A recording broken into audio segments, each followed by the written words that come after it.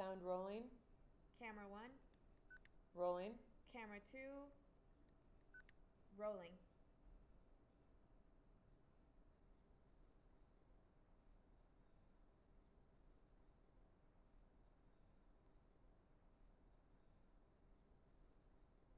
My name is Hannah Palmer. I'm the Assistant Director for Academic Projects and Programs here at the Stone Center. And what that means is I have my hand in any of the programming that is ancillary to our undergraduate and graduate programmings. I oversee our summer abroad programs. I work closely with faculty who want to do digital humanities projects like this, the Centennial Project, and then I like to participate in whatever way I can with the students, so I'm the liaison for the Lago Graduate Association and try to also get to teach a class and interact with the undergraduate students as well. So I came to Tulane in 2019, really straight out of graduate school. I was looking to make a change as I was finishing up my PhD. I knew that I wanted to go more the administrative route because I had been running summer abroad programs and I loved running summer abroad programs. So this position kind of opened up at the perfect time. Literally, I got the call or I got a text message from Valerie McGinley saying she wanted to talk to me on the day that I turned my dissertation into my committee for the final draft. So she sent me the message. I was already in my PJs. I looked at the message and I was like, nope, this will happen tomorrow because I am already done for the day. So it was a couple days later, we chatted, and then I came here directly after defending my dissertation. The Stone Center, or Tulane, Latin American Studies at Tulane, really had a formative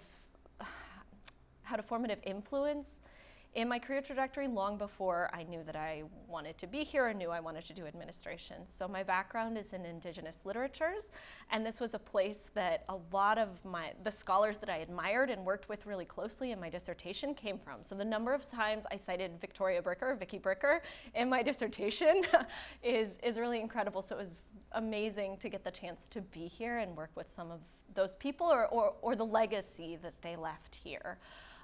Since being here, it's been a place of incredible growth for me as I'm changing directions a little bit. I had been teaching, and here I've learned so much about what it means to administer programs and really be a support for the kind of academic work that happens at the university. The memory I think that best encapsulates my time here at the Stone Center was in the summer of 2020. So I had got here in 2019, I ran the summer programs 1 year in person, and then the pandemic hit in the spring of 2020. And we kind of scrambled to figure out what we would do with them and managed to get amazing buy-in from all of our professors and the other administrators we work with to take these programs online. So we did the Cachiquel and Quiche Maya language programs online, and I got to participate in a really new and exciting way. So I'll never forget being in the Cachiquel clausura, or the final day of classes, and getting to see the students.